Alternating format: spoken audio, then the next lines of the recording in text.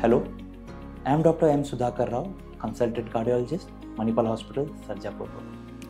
As we all know, heart is a complicated organ whose work is to pump the blood, oxygen and nutrients to various parts of the body.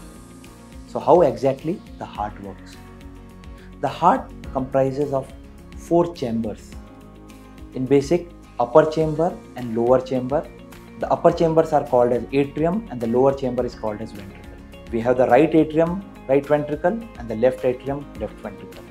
It has 4 valves called the mitral valve, tricuspid valve, pulmonary valve and the aortic valve. So the blood or the impure blood from the right side of the body is taken by the vena cava into the right atrium, from where the blood goes to the right ventricle. This impure blood then goes via the pulmonary valve into the lungs, where it is purified and oxygenated, and from there into the left atrium and the left ventricle.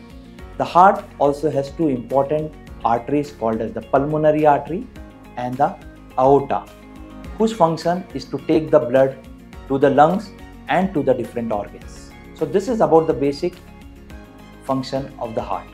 Thank you.